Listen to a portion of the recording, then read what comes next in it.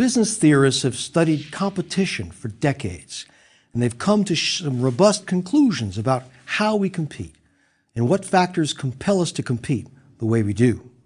That's the topic of this lecture, the main types of business strategies.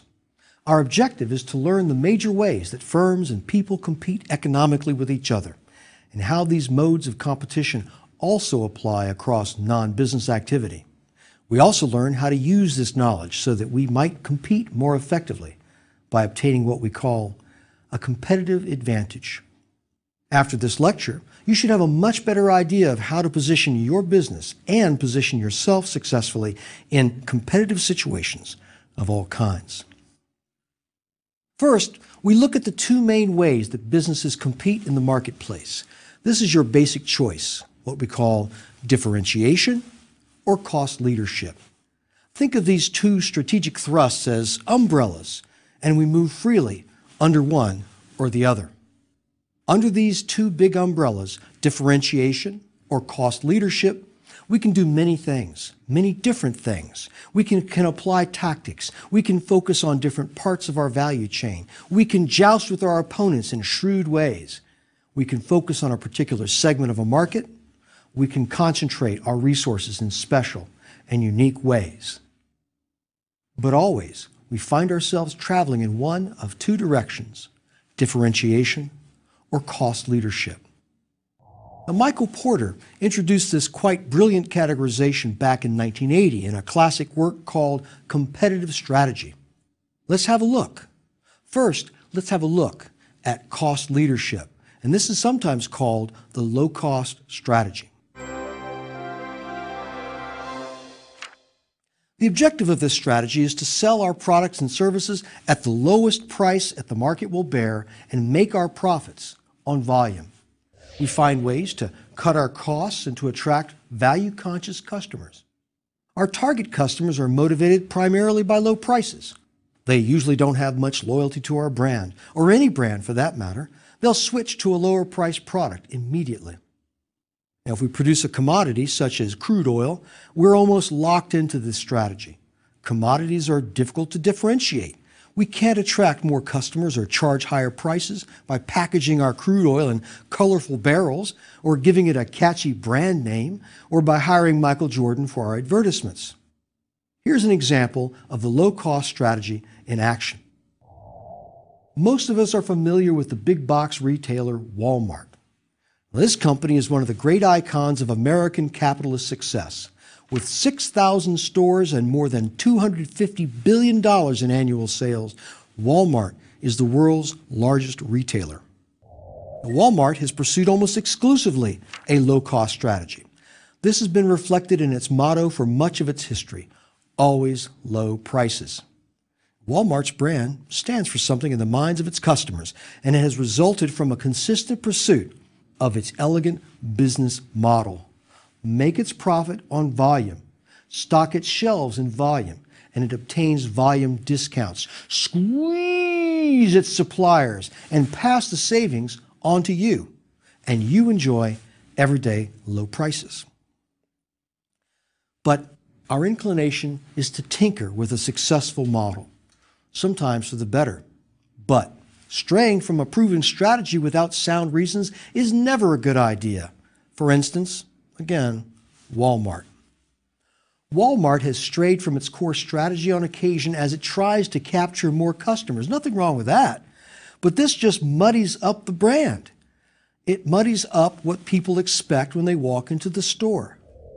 In 2007, Walmart shelved its 19-year-old motto and adopted a new motto: save money, live better. Now, this vague catch-all slogan was a blunder. In fact, it was one of a series of strategic blunders that decoupled Walmart from the secret of its success. Walmart wanted to attract newer middle-income customers with more buying power, but it began to alienate its base, the blue-collar workers that had served as the backbone of its success. It changed its store layout so it looked, frankly, more like a Target store. It eliminated what it thought was clutter. It dropped more than 300 popular low-price items, and prices began to creep up. The new slogan didn't work, And even though there was a recession on, the low-price items were missing. And people, they hated the new store layout. After 3 years, Walmart chucked it all. And in 2011, the store brought back hundreds of items and advertised the fact in its stores with signs saying, "It's back." Walmart's tinkering with its formulas stopped, at least for the moment. Walmart went back to its roots in 2011 with its slogan, "Low prices, every day, on everything."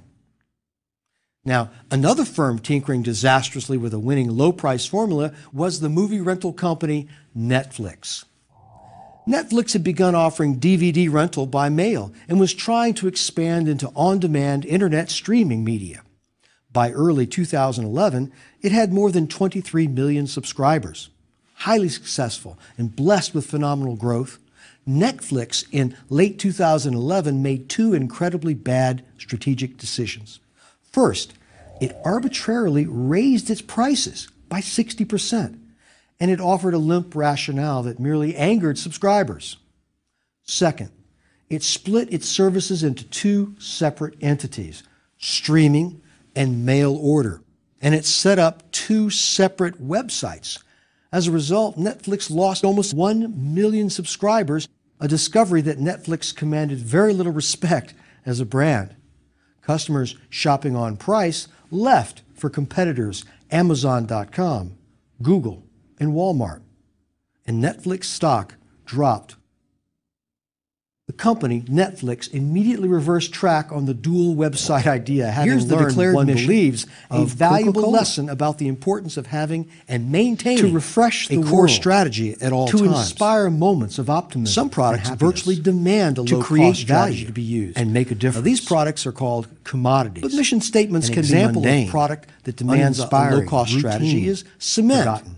Now, cement is a commodity. It's tough to differentiate in its routine. You can't alter its features in meaningful ways. Its environment is sterile, appeal to devoid of emotional power. You can't sell scented cement or sell it in colorful, individually packaged servings, or sell it with a freshness date stamp or such jargon. And this means that cement companies talk about increasing shareholder wealth. Well, this is talks in vague terms margins about market leadership and the competition. If you can't even tell what the company does by reading the statement, let's translate the low-cost strategy to the individual person competing, say, the founding myth market and the mission. When people search for a job, planning many of them unwittingly choose a bad strategy and the tone for the objective. Pursue a low-cost one of the great strategists when they should be pursuing past 20 years differentiation is the iconoclast Henry Mintzberg. Picture a job hunter going into an interview. Mintzberg has a healthy sign around his neck about the ways of strategic planning and the ways it can go wrong. And he has a special place in his heart pursuing what is called a low-cost strategy. Exciting strategy. It means that she is competing on price that does nothing else. Her price, of course, Mintzberg once said that it means about longer hours make you reach for the snooze button. She unwittingly advertises everybody's become so serious. Instead of the hard work of differentiating herself, she chooses the easy path. We get worse costs, slashing her salary demands, uninspiring. She tries to undercut her competition by offering more of the same, but for less. So an uninspiring strategy is really no strategy. Why would anyone want to compete this way? The most interesting and most successful companies low wages, are not boring.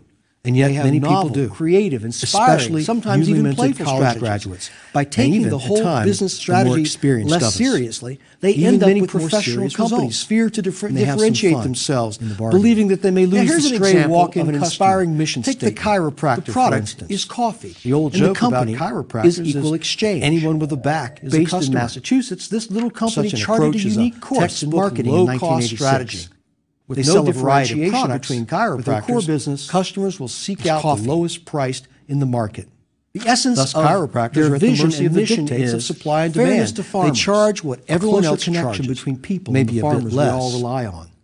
They didn't just want to sell coffee. They wanted to change the world with how they sold coffee. And they wanted to do it in a way, an inspiring way. Suddenly, your hourly in hand went up. They took the next step. Sure, you've lost and laid out a series of achievable objectives. Non-athletes, but every athlete and their families gain more control over their economic futures. You have moved yourself from high-quality foods to a premium product. You have moved company control in the hands of the people who did the actual work. You have, in fact, established a community of people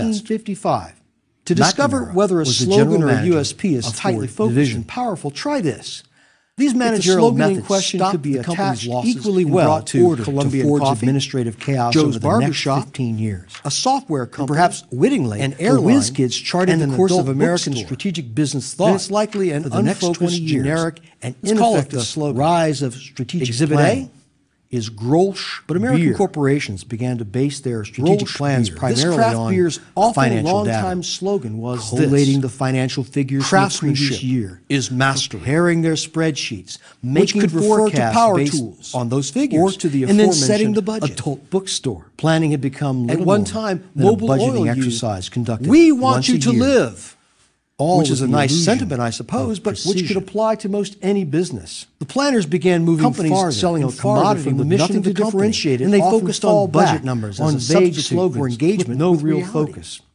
But the there problems are also with planning examples at this of point superb were really differentiation. hidden. They were hidden Let's look by at the two dominance fine of examples American of differentiated productive might. products. In the Superficially, post-war world, they're the America same had few product competitors. performing the very American same industrial function. supremacy served The to hide Rolex whatever watch defects planning and had the Casio watch on into the 1960s. Now, both Rolex and the defects Casio that would digital loom ever watch are larger timepieces as the years Do they pass. compete in the same market space? Now, flush with No, success they at do not. Ford, the whiz kids went to Don't find them Washington at the sold beginning in of the the same 1960s. Or Robert through the same McNamara channels. joined the You presidential don't see them administration of advertised John in the F. same Kennedy media. as Secretary Nor of will you Defense. find the same He celebrities determined that advertising strategic planning would be elevated Rolex to the and highest Casio organizational do not levels of compete government against each and other. He created a high They do priesthood not of serve planners the same who reported customers. directly In to reality, him. the Daniel Casio and Ellsberg, Rolex Eileen offerings are Enthoven, different Charles products Hitch, with different Adam pricing. Gromolinsky. Let's look. McNamara's model of strategic Casio planning has been applied to offered many great other watches public sector starting at about organizations $14 over the for a years, basic digital and watch, it does seem to have a and kind running of to more than internal logic to it. $450 for watches It appears in to its work, Pathfinder series, though only with if the you serious exclude outdoor many sportsman, crucial variables. and $500 for its Edifice Through smart the watches. 1960s, the gospel watches of are strategic rugged planning and spread well-made. and became embedded in the For American instance, corporation as a standard Casio has management offered tool a sports in watch virtually every that takes Fortune and 500 displays company, barometric and many pressure smaller readings, companies as which well. are then converted Now, firms into would altitude create measurements complex based and on meticulously wrought international plans standard based on atmospheric values. elaborate forecasts of company built-in performance in the economy thermosensor and in gives specific reliable markets. temperature readings,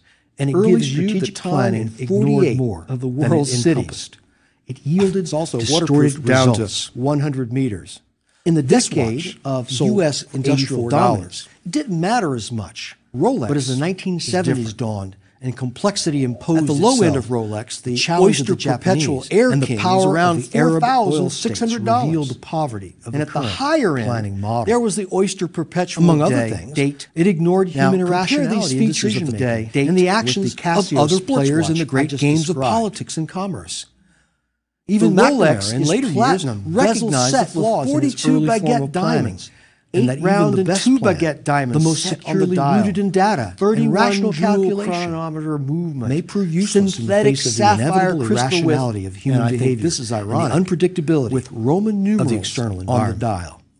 The price? If we recognize the pitfalls in $71,000 early strategic planning, perhaps for we a can watch correct using and build a Roman better model. numerals. Henry Mintzberg Now, identifies both watch three brands are fallacies that have differentiated worked against quite well. planning since its They are inception. so differentiated, First, in fact, the that they don't fallacy even of compete predetermination. against each other. We Casio, believe that we it can offers know the rugged, future, high-tech and this leads us functionality to for a the reasonable predict price. and prepare line of Rolex thought. offers true luxury, But of course, for what we you can't expect predict to the pay. future.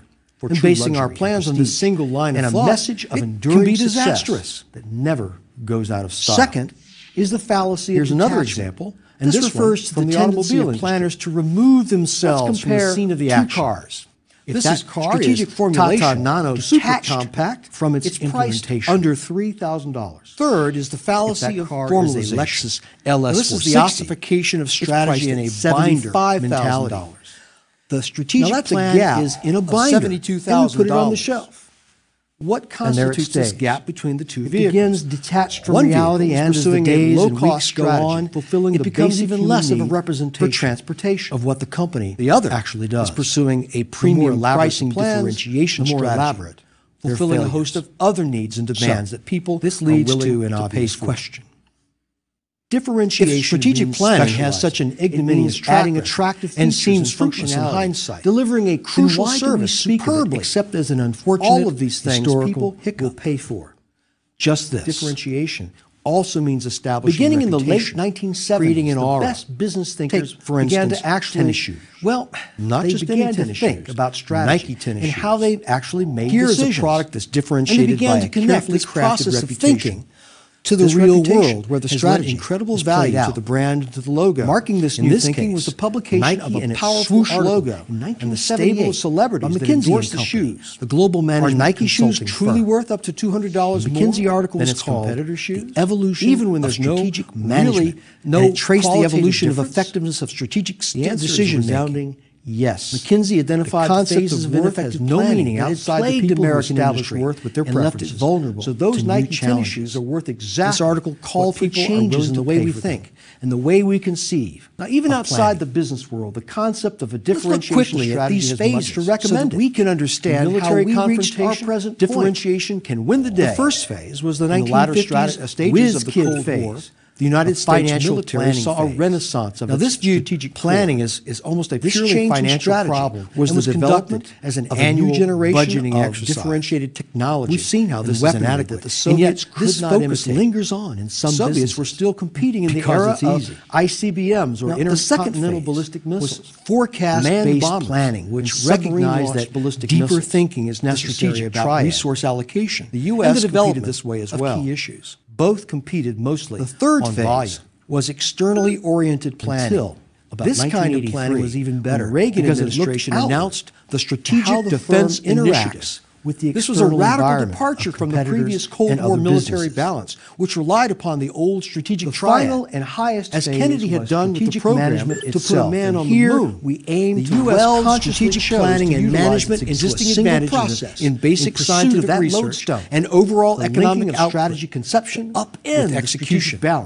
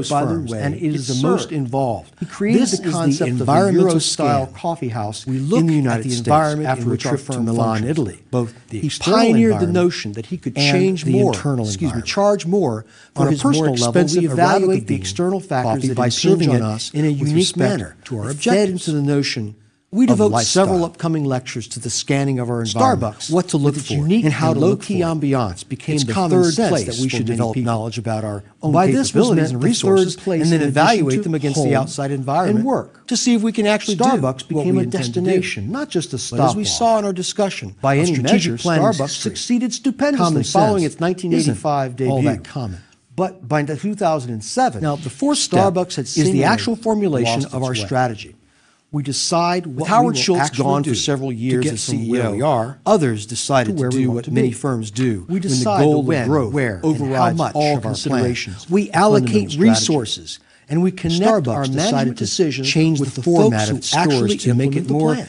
inviting to other types of The customers. fifth step in New York, is for instance, implementation of the our idea strategy. that hundreds of And people here is where were many walking companies by the fail store in their every strategic hour efforts. beckon. The military These has a people might be dictum for its enticed officers into the when coffee directing shop the soldiers with a wider selection supervise of food and and beverage. refine. And so This means not deli to simply meats were issue added to the orders and then mix. assume they'll be carried In the out store, as issued.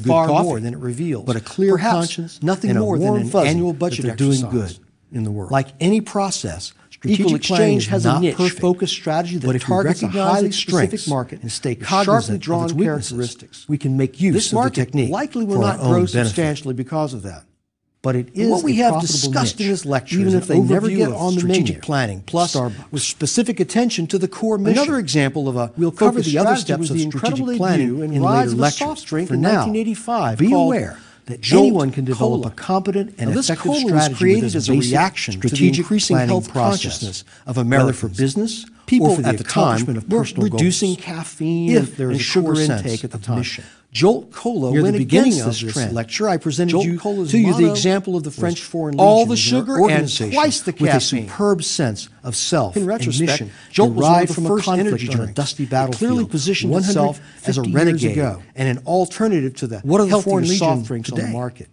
It targeted young people Each with year, a maverick streak. French Foreign It was Legion a focus publicly strategy with reiterates a its highly mission segmented and links its and current identifiable Legionnaires market to segment. its founding traditions. Jolt, It also every lost April its way, 30th, filing at its for bankruptcy in headquarters 2009 Near after getting Marseille, bogged down La Légion in overly étrangère expensive celebrates the packaging. Feast of Cameroon in a solemn ceremony that commemorates how the do founding you legend of the differentiate Legion. yourself? It serves I hope as a that major you've seen the source of merit its in operational pursuing a effectiveness, differentiation its strategy ability for to yourself, disseminate its as strategy opposed to to a all low-cost levels of the strategy. organization. Now, there is And merit in a focusing splendid and example sharpening of yourself how to link as those opposed who to make the all strategy things to all with people those approach. who execute it. This is a major step along the way to developing competitive advantage. We've used that term a lot in this lecture. It means something that you can do better than anyone else, something that is not easily replicable. It may not even be a single talent or skill. Instead, it could be a combination of activities that together give you a source of advantage. Now, regardless of the source of your competitive advantage, you must drill down until you discover it and then focus on it relentlessly. You have the advantage of being able to change yourself. And by this, I mean you can specialize. You can aggregate your talents, your skills, your experiences, and you can position yourself accordingly. Your first step is to take stock of your resources and capabilities and assess whether they match your intentions. Do you have what is called strategic fit? This is very much what a company does when it searches for its competitive advantage. You want to discover your own competitive advantage. You want to align your resources and capabilities with your intentions, because when you do, you have achieved the best possible circumstances for crafting and successfully executing your strategy. To help you achieve this, I leave you with a task. I want you to develop your own USP, your unique selling proposition. This is another way to think about your core mission. It is your one-sentence description of what you offer people that few others can match. Now think of famous product USPs. Avis, we try harder. BMW, the ultimate driving machine. Mercedes-Benz, German engineering. Bounty, the quicker picker-upper.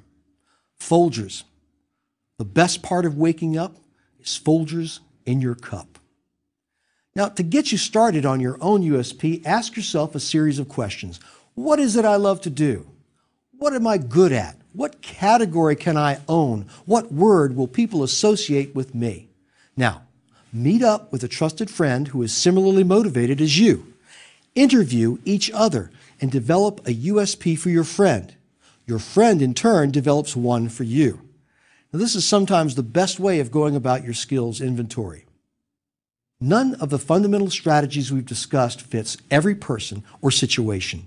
And that's why identifying your own fundamental strategy is one of the single most valuable steps you can take. So don't put it off. Do it right now.